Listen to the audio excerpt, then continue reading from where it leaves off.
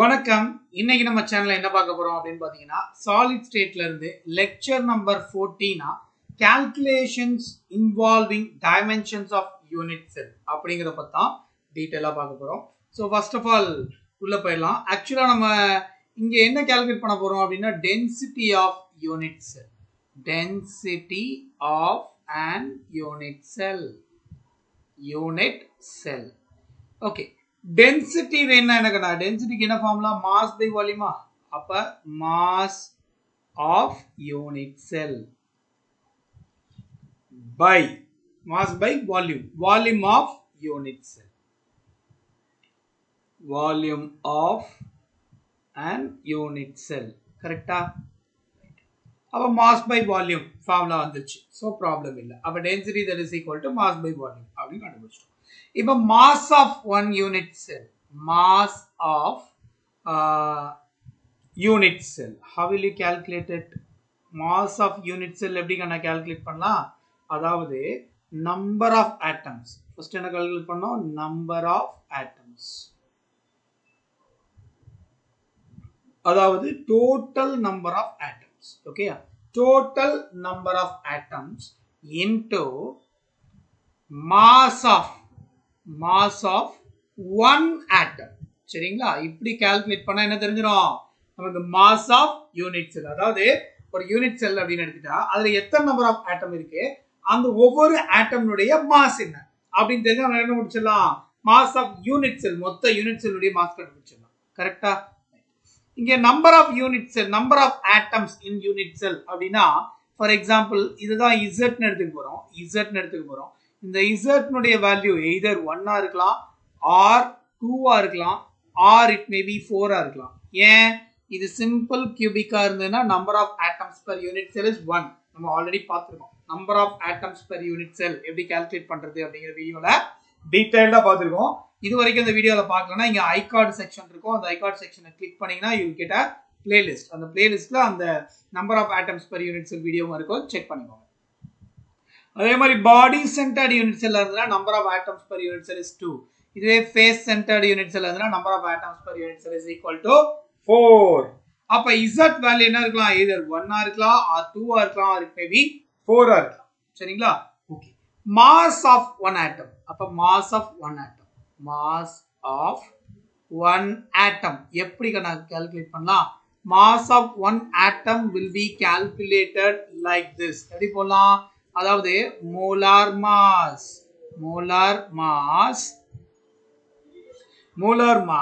divided by Avogadro number அப்படினு புரியுதுங்களா molar mass by Avogadro number அப்படினு எடுத்துக்கோங்க சரிங்களா இதுதான் வந்து Na அப்படினு சொல்லலாம் அப்ப molar mass capital M அப்படினு கொடுக்க போறோம் Avogadro நம்பரை capital M capital N capital A வந்து சஃபிக்ஸ்ல கொடுப்போம் சரிங்களா Avogadro நம்பர் இப்படி ரெப்ரசன்டேஷன் கொடுக்கிறோம் புரியுதா அடுத்து பாருங்க இப்ப mass of one atom அப்ப நமக்கு mass of unit cell கண்டுபிடிச்சலாம் இல்லையா அப்ப mass of unit cell எப்படி நான் கால்குலேட் பண்ணலாம் mass of an unit cell that is equal to Z into what is that M by Na கரெக்ட்டா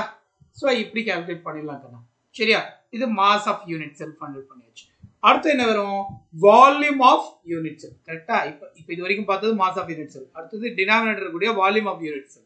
வால்யூம் ஆஃப் யூனிட் செல்னா அப்படினா அதாவது வால்யூம் கண்டுபிடிக்கணும் என்ன பண்ணுவீங்க length into breadth into height கரெக்ட்டா இப்படி தான் எடுப்போம் வால்யூம் கண்டுபிடிக்கிறதுக்கு கரெக்ட்டா இங்க இந்த யூனிட் செல்லுக்கு யூசுவலா கியூபிக் யூனிட் செல்லுக்கு A அதாவது லெந்த்தும் A தான் அதாவது A equal to B equal to C புரியுதா A equal to B equal to C அப்படினா என்ன அர்த்தம் all the edge lengths are equal அப்ப இது எப்படி எடுத்துக்கலாம் A equal to A ன்னு எடுத்துக்கலாமா அப்ப A into A into A என்ன வரும் A cube is the volume of unit cell அப்ப volume of unit cell அப்படினு எடுத்தீங்கன்னா எப்படி கணக்கு கொடுக்கலாம் it is A cube அப்படினு கொடுக்கலாம் கரெக்ட்டா இப்போ நம்ம ஃபார்முலாக்கு வந்துடலாம் அதாவது density of unit cell that is equal to mass of unit cell என்னக்கனா Z into M divided by NA Avogadro number இது mass divided by volume of unit cell எவ்வளவுனா A cube divided by 1 கரெக்ட்டா அப்ப மேல டினாமினேட்டர்ல வந்து எப்படி இருக்கும் இது எப்படி எழுதலாம் Z into M by NA into 1 by A cube is that clear மேல வரும்போது அத டினாமினேட்டர்ல இருக்கு இல்லையா இது மேல வந்துச்சுனா 1 by A3 A cube னு வந்துரும் கரெக்ட்டா அப்ப ஃபார்முலா என்ன ஆகும் Z into M by NA into A cube this is a density of unit cell calculate பண்றதுக்கான formula அப்ப density of unit cell வேணும் அப்படினா Z into M by NA into A cube Z ங்கிறது என்னன்னா number of atoms per unit cell that entirely depends on what kind of unit cell we are taken என்ன unit cell எடுக்கிறோமோ அத depend பண்ணி இருக்கும் புரியுதுங்களா புரியுதுலையா என்ன யூனிட் செல் எடுக்கிறோமோ அத டிபெண்ட் பண்ணி தான் இங்க இருக்கும் புரியுதா அதே மாதிரி M molar mass Na Avogadro number என்னன்னா 6.023 into 10 to the power of 23 particles atoms அப்படினு எடுத்துக்க போறோம் into A cube அது என்னது வால்யூம் ஆஃப் கியூப் அப்படினு எடுத்துக்கோம் புரியுதுங்களா ரைட் அப்ப டென்சிட்டி அப்ப என்ன கொடுப்பாங்கன்னா அப்ப இதுல ஏதாவது ஒன்னு கொடுக்க மாட்டாங்கனா ஏதாவது ஒன்னு கொடுக்காம கண்டுபிடிக்க சொல்லுவாங்க அப்ப டென்சிட்டி ஒன்னு டென்சிட்டி கொடுத்துருவாங்க டென்சிட்டி கொடுத்து மோலார் மாஸ் கேட்கலாம் இல்ல டென்சிட்டி கொடுக்காம இந்த இதுல ஏதாவது இந்த அதாவது டென்சிட்டி கேட்கலாம் இல்ல நம்பர் ஆஃப் ஆட்டம்ஸ் கேட்கலாம் இல்ல volume of that is volume of unit cell கேட்கலாம் சரிங்களா சோ இப்படி என்ன வேணாலும் क्वेश्चनல கேட்கலாம் மாத்தி சரியா அப்ப ஃபார்முலா இதான் density that is equal to Z into M by Avogadro number into A cube சரியா இப்போ இது பேஸ்ல கூடிய ஒரு ப்ராப்ளம் பார்க்கலாம் சோ அப்ப கிளியர் கட்டா ஒரு ஐடியா கிடைக்கும் பாருங்க X-ray diffraction study shows that copper crystalline in FCC unit cell அப்ப இத யூஸ் பண்ணி என்ன பண்ணிடலாம் நம்பர் ஆஃப் ஆட்டம்ஸ் கண்டுபிடிச்சிடலாம் கரெக்ட்டா அப்ப நம்பர் ஆஃப் ஆட்டம்ஸ் கண்டுபிடிக்கிறதுக்கு அந்த யூனிட் செல் எடுத்து கொடுத்திருக்காங்க then edge length அதாவது A வேல்யூ கொடுத்திருக்காங்க சரியா in a separate experiment copper is determined to have a density copper உடைய டென்சிட்டியும் கொடுத்திருக்காங்க சரிங்களா அப்ப நமக்கு இங்க Z உடைய வேல்யூ என்னன்னா 4 னு கிடைக்கும் ஏன் because இது என்ன சொல்லிருக்காங்க FCC யூனிட் செல் அப்படினு சொல்லிருக்காங்க FCC யூனிட் செல்னா என்னன்னா